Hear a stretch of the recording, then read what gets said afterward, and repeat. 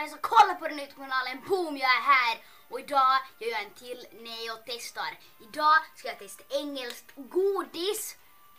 Åtminstone vad jag tror. Jag tror att det är från England. Och de borde vara från England. För de är köpta från England. Nu kör vi.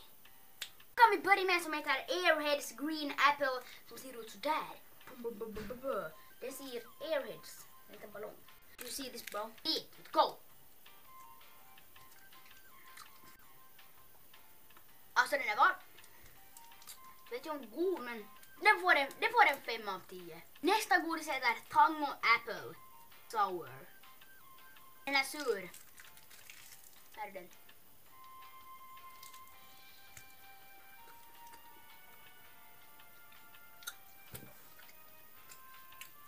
Jättesur skulle jag säga.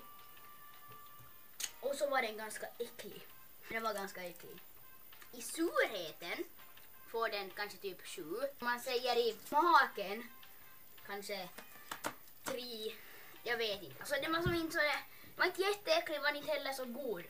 Jag vet inte vad jag ska säga. Nästa är en New Refreshers Strawberry Flavor. En sån här liten gubbe. Den kan faktiskt vara god. Tror här. Den ser god ut. Och jävlar. Vad hård och tugg. Det är jordgubbssmak, men jag tycker den smakar toffee. Den godaste av de här två är den i alla fall. Så den får 8. 8 blir bra. Näst sist har vi en Wispa. Den här är jag faktiskt nyfiken över, för den ser ganska... Man ser ingenting. Den ser ut så här, helt vanligt. Typ fyrkant pyramid. Nu kör vi.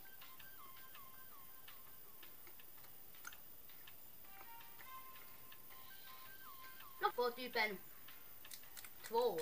Sist men inte minst en karamell. Nu vet vi i alla fall att det är karamell. Den ser ju typ godast av alla ut. Look at this bro. Oh. Okej. Karamellen smakar konstigt. Va? Så den får 5,5 faktiskt. Men jag måste på riktigt bara smaka den här en gång till, för att den här var så konstig.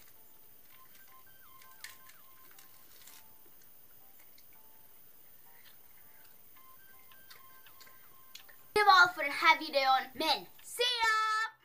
Boom, och den var det videon slut. Följ mig jättegärna på Instagram, jag heter neonten06.2 där. Se ya!